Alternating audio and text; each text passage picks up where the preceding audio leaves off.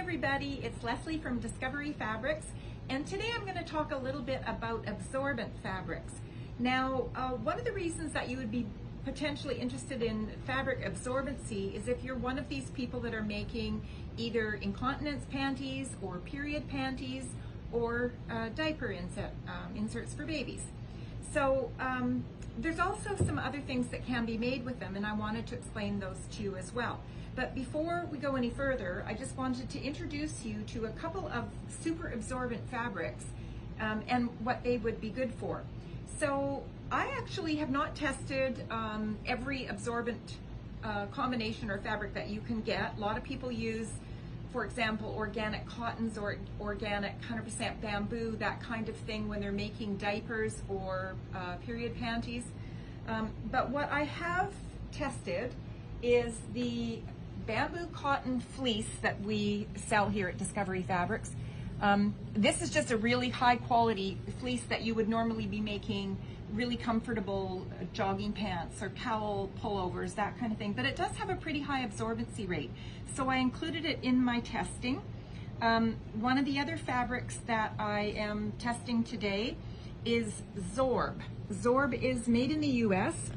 It's a very popular absorbent fabric that is used a lot in the diapering trade for reusable diapers. And it's about 1/16 of an inch thick when it's not wet. I also got a sample from the Zorb company, which we don't sell here, but I did test, and it's an absorbent microfiber that they sell. And I tested that as well. And then the other one that I tested is a brand new fabric to us. It's called Hypercool. And while Hypercool, its main function is actually to cool in cooling vests, it's actually in fabric that you would wear inside other fabrics, like inside as an almost like a cooling insulation, and it keeps you cool basically all day when it's wet. But it does actually have another application, we think, in diapering, or particularly in period panties or incontinence panties. And the reason why we say this is because it is a super absorbent fabric, as I'm going to show you here.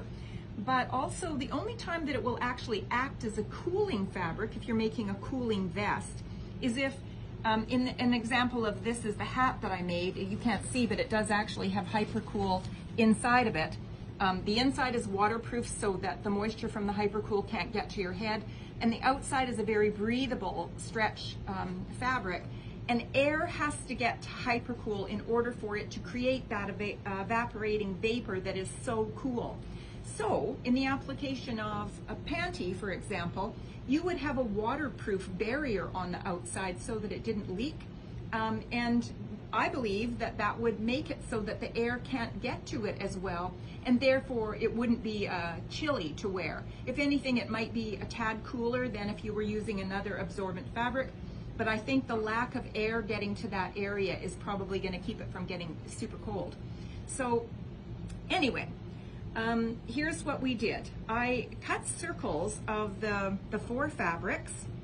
These are actually cut with a special machine we have that measures GSM, or grams per square meter.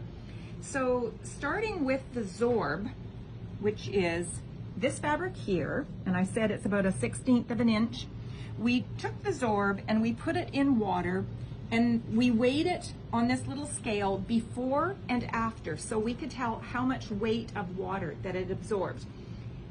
Zorb started out at 250 grams per square meter, and after we weighed it, it was 2560, so basically 10 times its own weight. So Zorb is very absorbent, 10 times its own weight.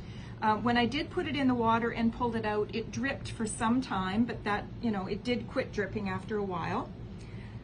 Next, I did the bamboo cotton stretch that I said is actually an apparel fabric because bamboo is used a lot and bamboo is quite absorbent. The bamboo was 280 grams per square meter, which is interesting because that's actually the same weight as the Hypercool, and it absorbed 5 times its own weight.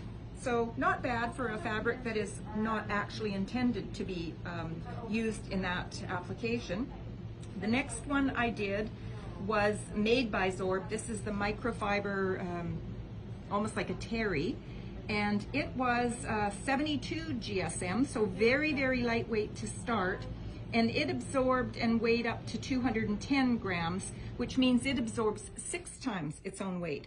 So really, the difference between this relatively expensive fabric that's sold by Zorb and is a microfiber and just our bamboo cotton fleece is really nominal. So the fleece, if you had scraps of the fleece after making an outfit, it actually would be a good absorbent fabric to use for that inner layer.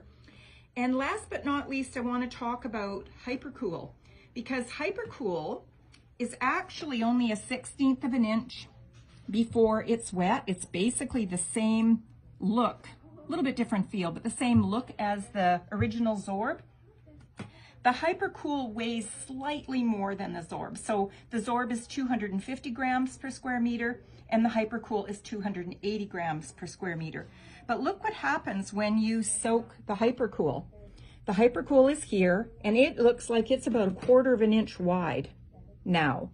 And the Zorb is, well, it actually, I think it's flattened out a little bit.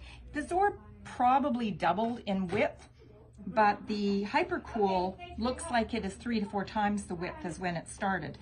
And Hypercool absorbs 20 times its own weight.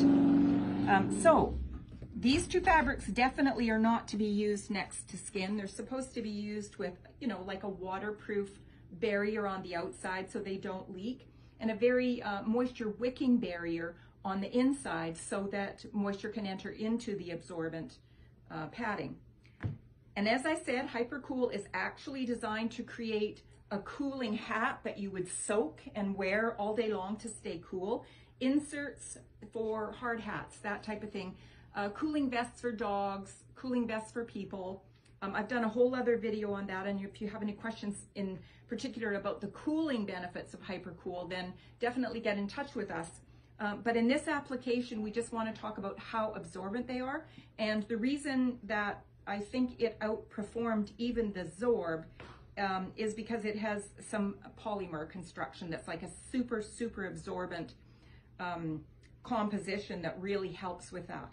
So another thing I just noticed is when I'm using like the absorbent terry towel or even the bamboo, and after this has been sitting here for at least 10 minutes, and you can see it's very wet. Don't have actually another paper towel to show you, but I can show you that the Zorb isn't leaving, or the Zorb is, and the Hypercool really aren't leaving much on the table. So they're really holding on much better to the moisture. So both Zorb and Hypercool, in my opinion, would be really good for absorbent layers. I don't think anybody is using Hypercool at all as far as an application for what we just suggested for either the incontinence panties, the period panties, or diapers. But I actually thought it was a pretty good application simply because it is one of the most absorbent fabrics that I've ever tested. And that's it for now. Hope to see you soon in our group, So Inspired by Discovery Fabrics on Facebook. Thanks. Bye.